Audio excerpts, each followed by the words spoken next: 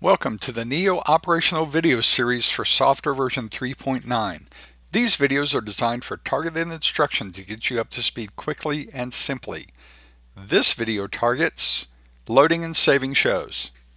So loading and saving shows is fairly simple. You go to the options pull down.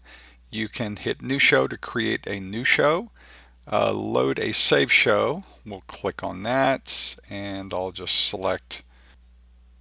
So there, it's loaded the show file that I've been working on recently. If anything is changed, for example, I'll just record a new cue, you'll now see an asterisk at the end of the file name, and that will be there until it is saved. So I could do options save, and that will save the show file in its current location, and at the end the asterisk goes away. Now you can also do save as, which will allow you to give it a new name. Save a copy is a new feature that allows you to save a copy onto a thumb drive, for example, without moving the file pointer for the save. Now another thing, a special trick that I like to use, is to build up myself a save macro in the shortcuts. Now since the console has 10 shortcut buttons at the top, you can take advantage of those to put your save macro. I'm going to put mine in shortcut number 10.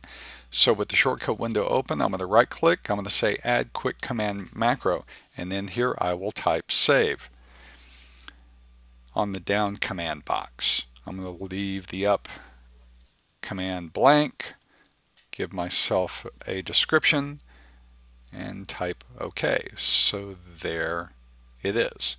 Now I'm going to go back and record myself another cue.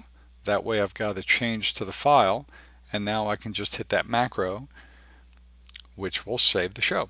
Thanks for watching this Neo operational video for software version 3.9. Go to the Strand website for many more videos on Neo programming and operation.